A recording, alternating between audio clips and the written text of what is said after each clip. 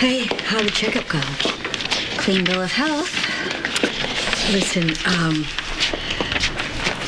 I just wanted to make sure that you didn't think I was poking my nose in where it didn't belong earlier when I asked about your mother. Oh, no, not at all. I, did have my reasons.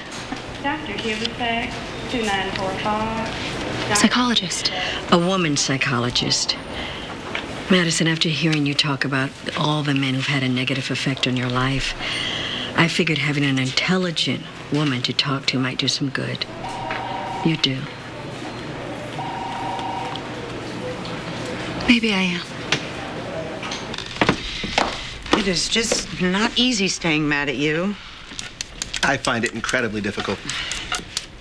You know, Tad, you just do too much for everybody else but yourself. Here we go. I'm serious.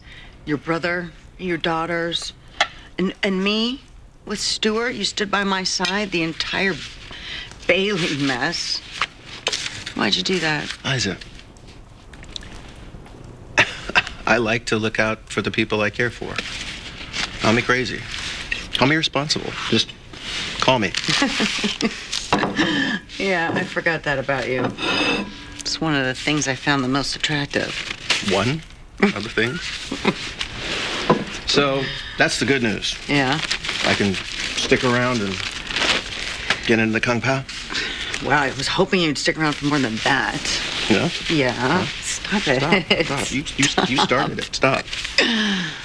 You.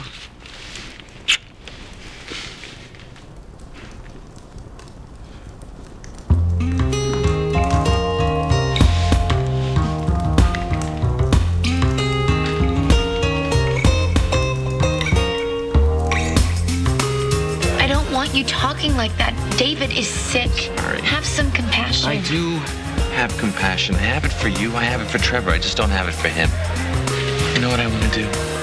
I want to peel back his mask and show the world exactly who he is.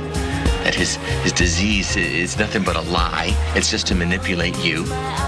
And you have to know, no matter what he says or what he does, I will never believe him. So you're still going to Gloucester no matter what I say?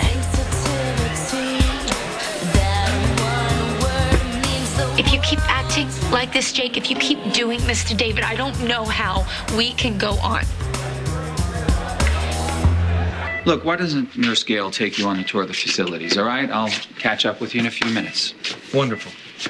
Greenleaf, we'll be seeing you soon, okay?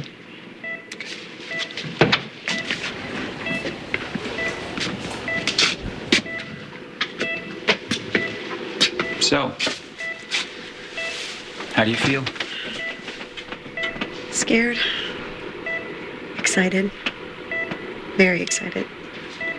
I've been having these dreams that are so real.